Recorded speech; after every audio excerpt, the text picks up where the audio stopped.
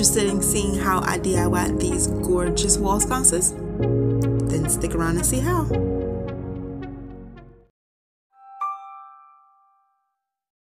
Starting off, I'm going to take this craft Artisan floral foam from the Dollar Tree.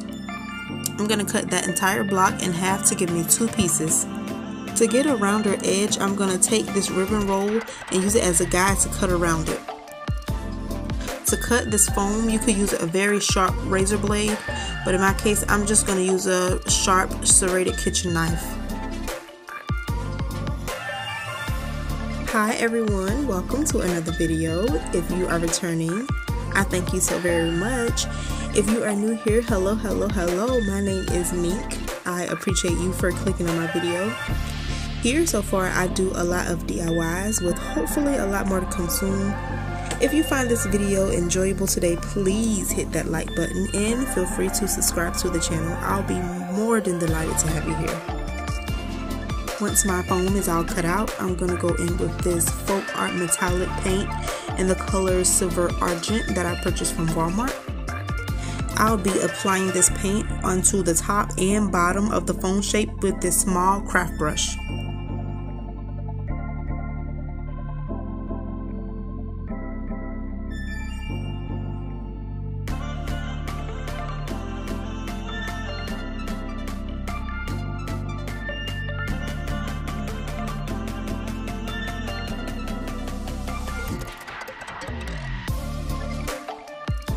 Once my foam is all covered in paint, I'm going to take this small battery operated candle that I'll be attaching later and poking a hole in the center of my foam and pushing it completely through.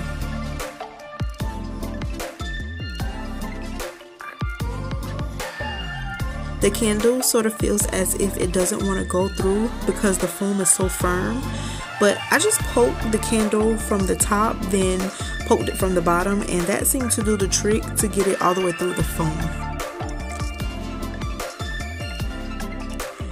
For my next step, I initially wanted to use these skewers, but I didn't have enough in my stash, so I just went for these clear drinking straws instead.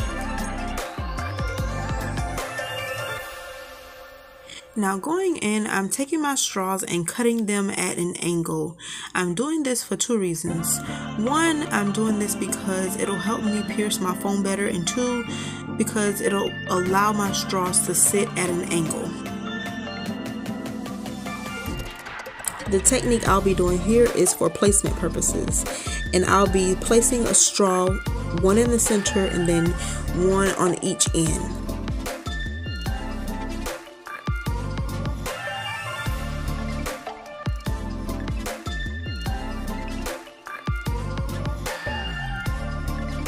What you see me doing here is taking a straw and poking stutter holes in the foam because it is so firm. I'll take a straw and poke a hole, and then I'll go in with my hot glue gun, and then I'll place the final straw in, and I'll hold it there for a second to let it sit up while my glue dries.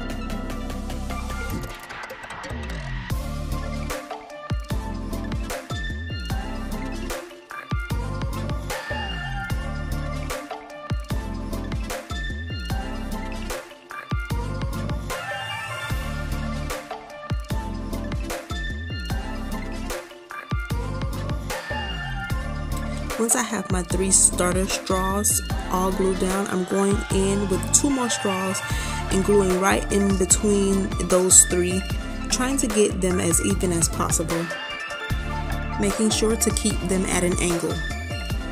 Once I'm satisfied with their placements, I'll just hold them and allow the glue to dry.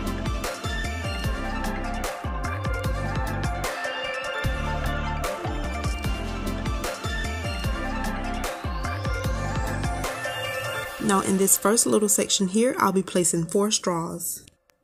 Using that same technique, poking 4 starter holes before I place my final straws. Of course, as I do with all my straws, I take them and cut them at an angle, apply my hot glue, place my straw, then hold it in place while I'll allow the glue to set up.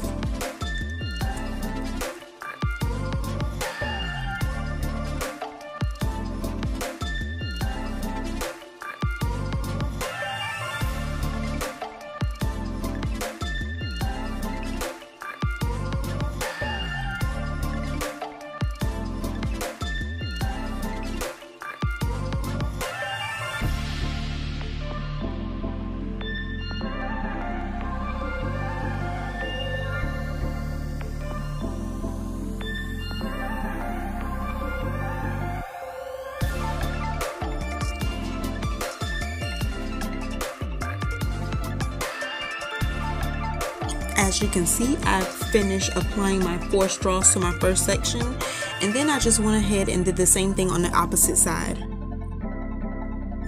For this back section, I'll be adding 3 straws, and I've done the same technique as all before, poking starter holes and then taking my straws, cutting them at an angle, applying glue, placing straw and holding it while the glue sets up.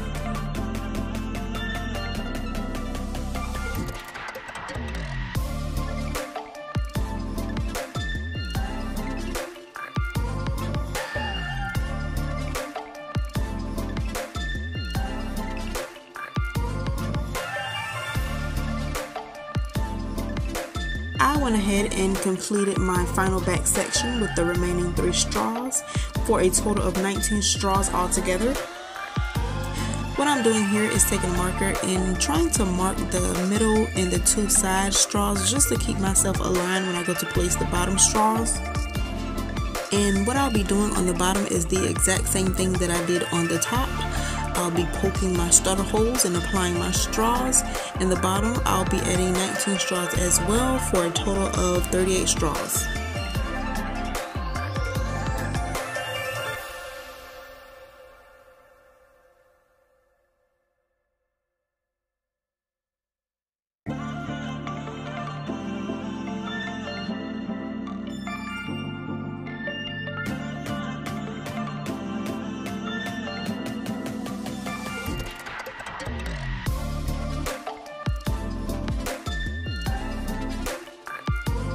And here I'm just finishing up my final section on the bottom half, and I'm just gonna hold these straws into place, making sure to keep them aligned and that they are at an angle while the glue sets up.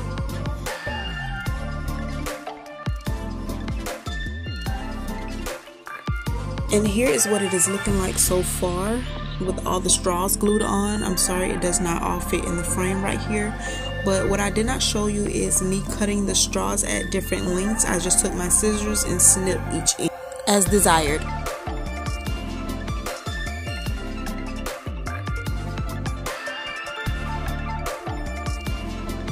Now I'm taking my round bevel edge mirror from the Dollar Tree.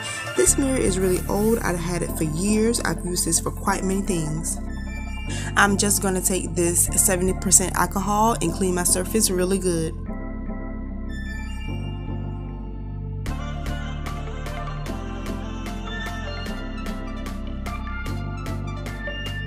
Now before I do anything to my mirror, I'm going to flip it over, and with this wire that I believe is from the automotive section in Dollar Tree, I'm just going to cut about 2.5 inches and bend it into a horseshoe shape.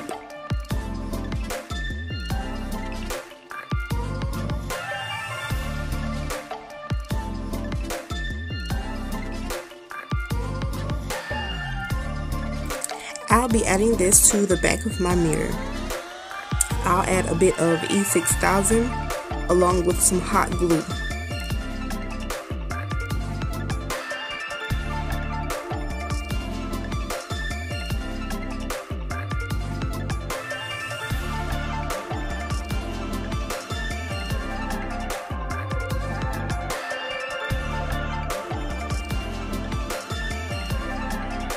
Once I've laid my hot glue, I'll cover that with a piece of cardboard that I've split in half because I don't want this to be too bulky.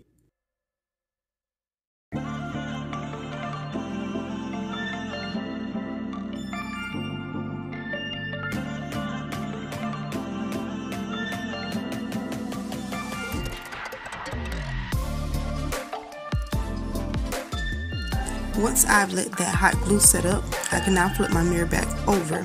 I'll be adding a bit of glam to the edges with this Rhinestone Trim. I initially was going to do this with hot glue, but the E6000 gave me more control and had time to position my trim to the placement that I wanted.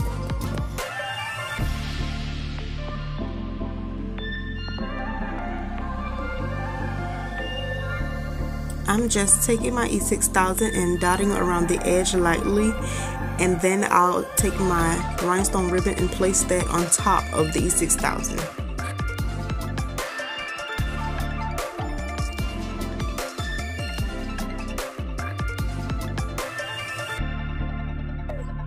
Once I'm done laying my trim, I go ahead and with my scissors I cut off the end. And then taking my hand, I go ahead and push and position the trim around until I'm satisfied with the placement. I'll apologize because in the next scene it'll look as though I skipped the step, which I just accidentally deleted the footage. But what you won't see is me applying my rhinestone ribbon. I apply that to the center of my foam, and then I flip my foam over and then apply a generous amount of E6000 as well as some hot glue and attached it to the center of my mirror. And now I'm taking these Hanna 10-piece LED cordless Christmas tree candlelight. And in this set, you'll get 10 candle clips, 1 remote with the battery, and 10 candles. And they are 4 inches tall, and they need 1 AA battery each, which are not included. I'm just unscrewing mine and placing 1 Dollar Tree alkaline AA battery inside. And here I'm just showing you how easy the setup is. Once you screw your light bulb back on, your candle will automatically turn on, and if you just take your remote and press off, you can control the candles, and as you see, they both are controlled by 1 remote.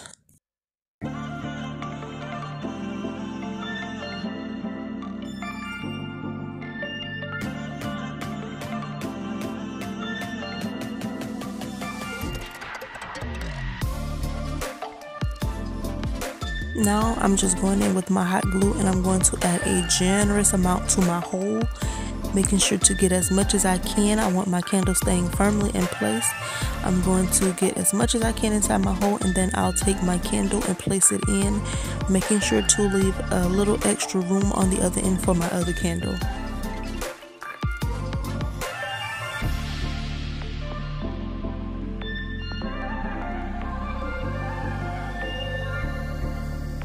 Holding that candle in place for a second, making sure I get it to set up exactly the way I want it, I'm flipping it over and I'm applying glue to my next hole, making sure again to apply a generous amount, and then applying my second candle.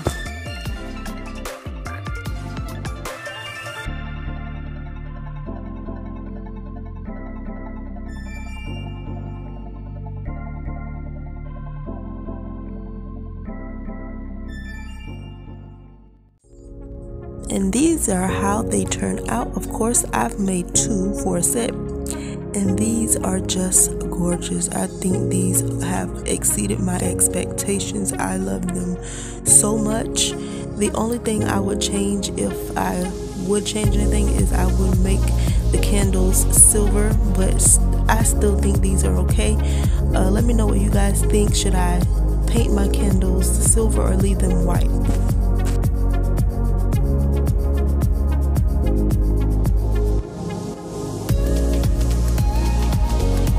Here's how they look in the dark with their lights off, and then with that remote I'm just going to turn them on to show you how they work together. And oh, I just love this so much.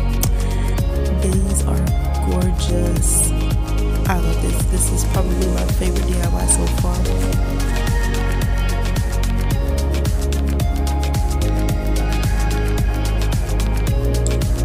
With these these lights, you have the option of flicker, you have the option of slow and fast flicker.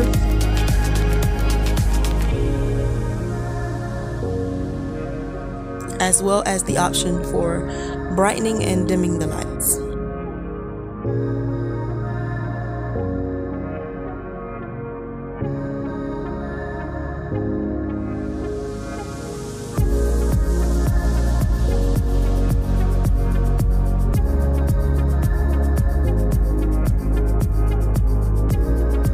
Well guys, that's all for today's video.